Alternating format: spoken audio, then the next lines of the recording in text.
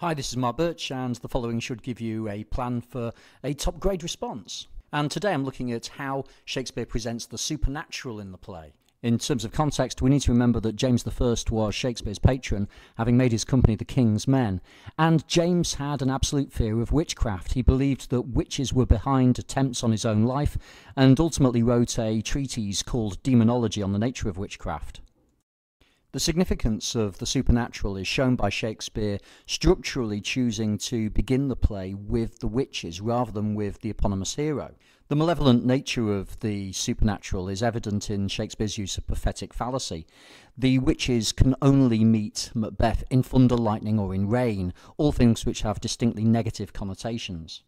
The contrast between most characters and the unnatural nature of the witches is made evident through Shakespeare's use of trochaic tetrameter rather than usual iambic pentameter, the use of full rhyme, choral speech where the witches talk together, and also their reference to familiars. They talk to animals.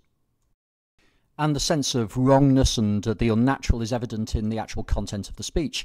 Fair is foul and foul is fair is a paradoxical chiasmus. There's a reversal there, and there's a logical inconsistency which seems to point at the weirdness of the witches and the supernatural itself. In Macbeth's first physical appearance in the play, he echoes the witch's paradox by stating, "So foul and fair a day I have not seen," creating a link between Macbeth and the supernatural. Before Macbeth makes this appearance, Act 1, Scene 3 returns to the witches once again, with Shakespeare illustrating their torture of a sea captain on the basis of a minor slight. Just like the witches themselves, their appearance transgresses boundaries. Banquo says that they look not like the inhabitants of earth, and also goes on to say, "You should be women, and yet your beards forbid me to interpret that you are so."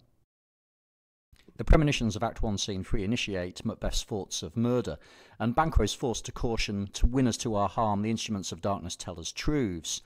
We can see the effect of it because Macbeth says, "Why do I yield to that suggestion whose horrid image doth unfix my hair?" namely murder. In Act 1, Scene 5, Lady Macbeth summons supernatural spirits of evil to remove her feminine qualities. In Act 2, Scene 1, the apparition of the dagger could be a supernatural creation to guide Macbeth in his horrific act. And also Macbeth's soliloquy exploits the semantic field of the supernatural, for example, witchcraft celebrates. Banquo's ghost could be seen as a supernatural manifestation of Macbeth's guilt. Lady Macbeth explicitly links it to the dagger of Act 2, Scene 1 with, "This is the air-drawn dagger," dismissing it as a figment of his imagination. But given that the audience is likely to see the ghost, it adds weight to an interpretation of the dagger as of supernatural origin.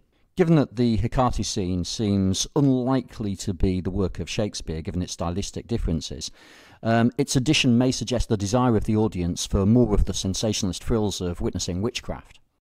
The horror of the supernatural is evident in the content of the witch's cauldron and the spell they're casting. And as well as this, the three premonitions that are given to Macbeth demonstrate the effect of the supernatural in terms of making him feel invincible and thereby carry out the horrific acts that follow. For the close analysis required to flesh out this framework, please refer to the videos I've made on the specific scenes. Okay, ta.